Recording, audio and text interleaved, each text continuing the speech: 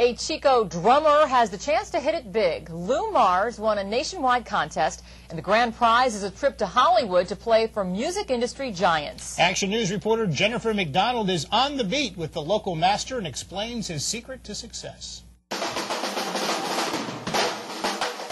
Chico resident Lou Marcello goes by the stage name Lou Mars when he's playing the drums, and he'll be using that stage name soon when he heads to Los Angeles to claim the grand prize he won in a contest called Drum Your Way to Hollywood, put on by Dixon drums.